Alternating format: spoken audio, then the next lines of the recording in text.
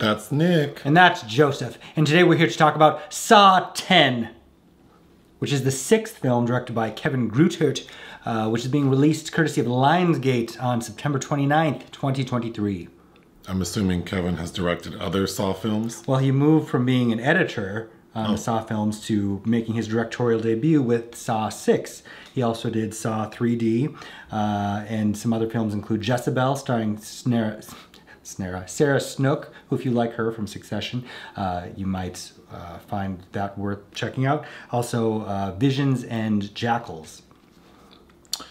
Saw 10. A sick and desperate John travels to Mexico for a risky and experimental medical procedure in hopes of a miracle cure for his cancer, only to discover the entire operation is a scam to defraud the most vulnerable. I find it funny that the IMDb description doesn't say his last name, because it sounds like somebody looking for a hooker. Or that podcast, Dirty John. Dirty John. Mm-hmm. What's your pull quote? Oh, although it's by far the best looking and most polished entry in this one-note torture porn franchise, Saw 10 feels like the third layer of breading in a sandwich that's only trying to give us the meat sweats. Oh, mine is, yes, it's overly long melodramatic torture porn. However, if you're a fan of the previous installments, you'll probably like this one. I agree. I think it's the best looking, best produced Saw film. I also think the story's the most interesting. Yes, because Greutert's Saw 6 and Saw 3D, I think, are really bad. But part of that is because it looks like they were made on a shoestring budget. So I think this is he's showing what he can do, given some money. And it's from the writers of Spiral, which is part of the Saw universe, of course, Josh Stolberg and Pete Goldfinger. I think it's just unfortunate that the setup, like the hour before we get into, do you want to play a game, it would make for a really good genre film. This film reminds me of good-looking people who don't want to when I was younger, we used to say they don't want to fight the fug. So they don't look good because they don't try, but they're actually good-looking people. That's how this movie feels to me. There are some really fun moments and it seems self-aware and the story's interesting, but it can't help itself to just be bad. And it's too damn long. It is at an hour, 58 minutes. It feels too long, but yeah. However, there is one captivating character, which I don't like any of the Saw movies. I don't even like James Wan's first movie, and we just rewatched all of these things. Spiral I can barely, I can get through because I like some cast members, but I really like no one in any of these films. There is a woman played by, named Cecilia Pederson, played by Synnøve Macody Lund, who is utterly captivating. And I've seen her in other things. And if you liked her in this, check out Headhunters. She's the best part of this movie. Mm-hmm. But the story is basically what I just said. So John, Jigsaw, this is set between Saw 1 and 2. Much like how Rogue One is in the Star Wars universe. Oh, I don't know anything about that. But John finds out he has terminal cancer and he's told he only has a few months to live. He goes to a cancer support group.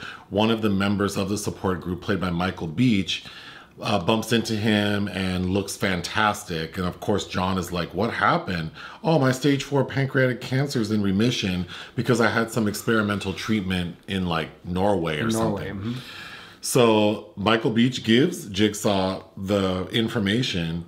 Jigsaw contacts them, immediately gets a call. We can talk about all this. And they're like, yeah, girl, it's hot in Norway. The big pharma wants to shut us down, but we have a situation set up in Mexico City. Why don't you come out here? John goes out there. The procedure's performed, so we think. So while John is recovering after a few days, he decides he wants to return to the secret location to give one of the ladies a thank you gift. Because he's rediscovered his goodwill towards men. Yes, and yeah, actually. So when he gets there, he realizes the operation is shut down. So at first, as the audience, you would think, if you hadn't read the premise, you would think that maybe someone took them out because they're posing a threat to Big Pharma.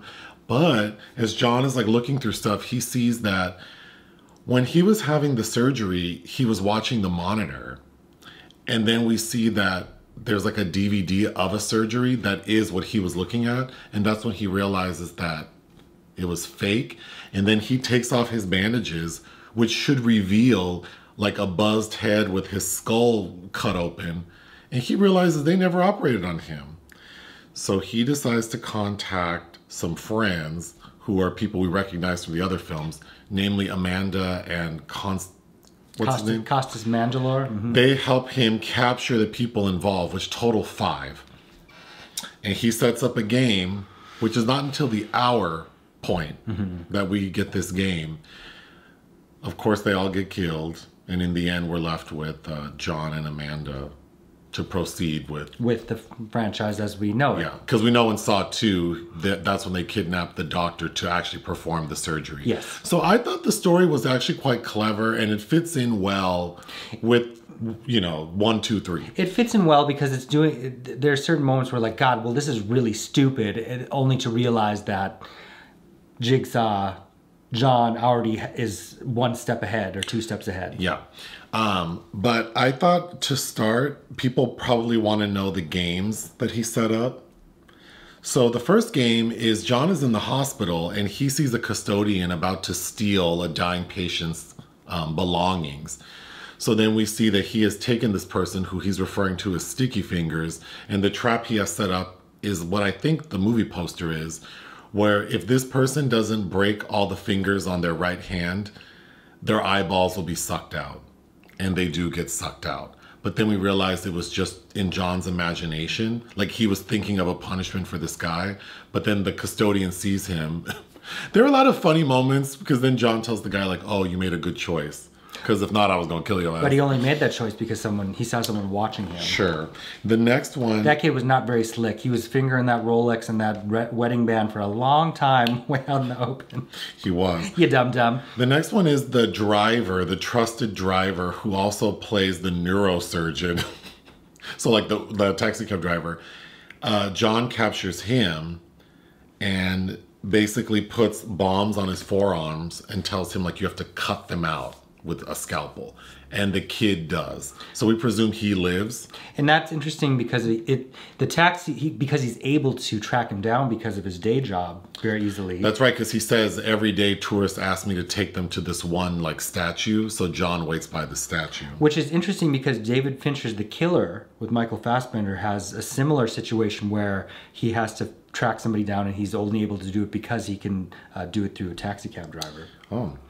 Then we have the lab technician who was like drawing John's blood, but it was really just fake because none of these people are doing any medical services. I think the only person who's moderately qualified is the person who is playing the anesthesiologist is either a veterinarian or a vet tech.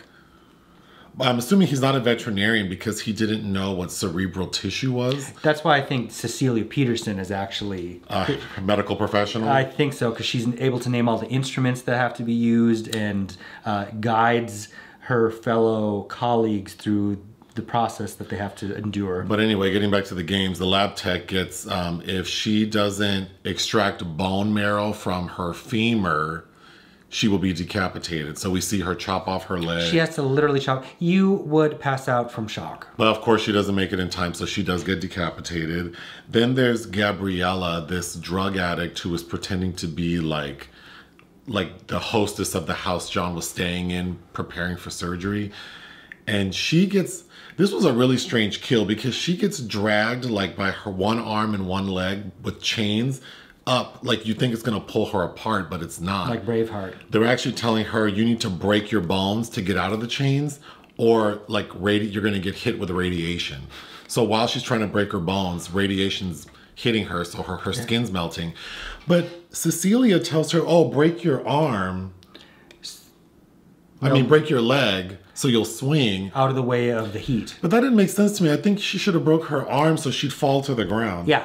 Either way, Gabriela, the girl, is able to get out of the trap, so she lives. But then Cecilia kills her. Well, because we're forgetting an important character. We'll get to that person.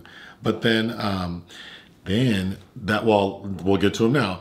So then the fifth person who doesn't come until later was a guy named Parker, who was a fake patient, when really he's the boyfriend of Cecilia, the person, the ringleader. He shows up And they're able to get the upper hand on John and Amanda because Amanda's there helping him. Costas Mandalore, he's not a part of the game. He only shows up to... He's in the after credits. In the after credits. But anyway, they get the upper hand on John and Amanda, so they think, and they tie them. John gets tied with this little boy who he had befriended at the surgery center. They get tied to like a seesaw that's... It's waterboarding, but instead of water, it's blood. I actually thought that was pretty good. That's probably the best game of them all because we see that John is telling, they're calling back to earlier in the film when, because little boy only speaks Spanish and John is trying to ask him, how do you say the word pull? So the little boy tells him in Spanish. So then this seesaw requires, like the game is that each person has to pull a lever, which will cause the other person to drown. And he tells the little boy, don't pull. How fortuitous that was the one word. I know it's corny, but it was sweet because clearly John had an effect. It's so strange that this like maniacal killer seems to be humane. It doesn't work for me at all. It doesn't work for me at all. Which is part of why I don't like these movies. The blood boarding doesn't really work either because... Where do you get all that damn blood from? Where is that endless supply of blood from? And based on how it is, like you couldn't shut your mouth? Then, of course, when we think Cecilia and Parker have the upper hand, they don't because John planned for this. So the final game for them is that Cecilia and John and Parker get trapped in a room where John told them all their money is because he took all the cash they stole from all these people who thought they were getting legitimate cancer treatments. And it's like he traps them in a room with poisonous gas and they have to fight over one air hole and Cecilia ends up killing Parker, and then we can assume she's left to die. And then the post-credit scene, because we both were like, what about Michael Beach? Because he set Jigsaw up. Well, that's the post-credit, that they have him trapped in what looks like the same bathroom from Saw 1, and they have some device that looks like it's going to claw his abdomen out. So those are the games. Which would be fitting because he had shown him a fake scar of his pancreas being removed, apparently. What doesn't make sense about the downfall of Cecilia is that she's painted as kind of, well, equally brilliant and equally sadistic, but on the opposite end of, like without the kind of moral high ground that John Kramer seems to be on. But I don't believe how she goes down. I just don't believe that she would be led. You would think she'd know better, because John set her up and said, well, your money's up there, but you have to go get it. And then this dummy goes up there to get it, and it's a trap. Yeah, so I agree, it's silly. But she, to me, is like the Lydia Tarr of licensed medical professionals moonlighting as con artists. Well, let's just get to that, because I think the better story would have, the better story should have been that John meets his match. And his match is this Cecilia lady who, like you said, is equally sadistic, but instead of her trying to teach people a lesson like John thinks he's doing, she's really enjoying killing folks and getting money. So maybe they get, like, somehow they end up in like a like on an island where these experiments are happening and they both have to battle each other. Like they use their wits and set traps. And I think that would have been more fun. Because you already mentioned the first hour, I did think was a very interesting story, but it's not a Saw movie, right? You need to have traps. Well, and that's probably why I thought it was the most interesting, is that it doesn't feel like a Saw movie for the first hour. But also, I think what's interesting is that maybe she's not even that sadistic. It's this that in this film, she's sticking her finger into John's Achilles heel, which is the bloodshed of the innocent. Yeah, that could, because then it's almost like how like in the Marvel movies, how the villain is able to get the upper hand on the hero every single movie because they for a minute because they play against like, oh, their affection for humanity. I feel like that is John's Achilles heel, is that he is. Well, because he's bothered that Gabriela isn't given medical attention because she won her game. It's just like, y'all sound so dumb. Okay, I need to get through all these notes. Someone at the cancer support group early on in the film says, today is a gift. That's why they call it the present. And I thought that was funny. I feel like would make anybody suffering from cancer want to murder them. And then when the doctor tells John that he is going to die, so instead of trying to fight it, he should just like go with it. John gets mad and is like, are you advising me to die easy? Mm-hmm. Which I think is funny considering what his hobby is, which is torturing people. Right. The doctor's asking him to actually go gently into that good night. Okay, one plot point so we're told that there's this Dr. Finn who looks like hell. He's this doctor on TV who does experimental cancer treatments. So when Michael Beach gives Jigsaw the information, of course he looks it up and sees that Dr. Finn is this legitimate person. But then he sees a video of Dr. Finn's daughter, who is Cecilia. And she's like, well, my dad's in hiding because Big Pharma doesn't want him to cure all these chronic illnesses because then they'll lose trillions of dollars. So he's in hiding.